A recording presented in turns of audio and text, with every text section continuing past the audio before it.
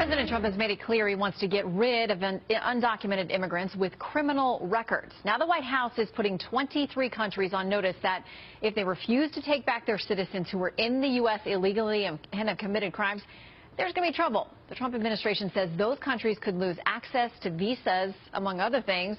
William Lajeunesse is live in L.A. with more on the story. All right, William, 23 countries. How many people are we talking about here? Over 60,000. You know, there are three kinds of criminal aliens, Shannon.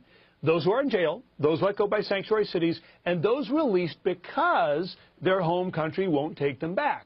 But not once in the last 8 years did the State Department even threaten these so-called recalcitrant countries, saying, if you don't take your people back, your people can't come here. Donald Trump said yesterday he will play hardball. The day is over when they can stay in our country and wreak havoc. We are going to get them out, and we're going to get them out fast. Our order also does the following: ends the policy of catch and release at the border, requires other countries to take back their criminals. They will take them back.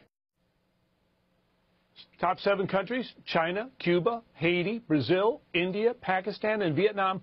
All told, over 100,000, 60,000, again, criminal aliens out free because these countries won't take them back. State Department could retaliate or threaten to cut off their aid, runs into the hundreds of millions, but the last 2 presidents refused to enforce the law.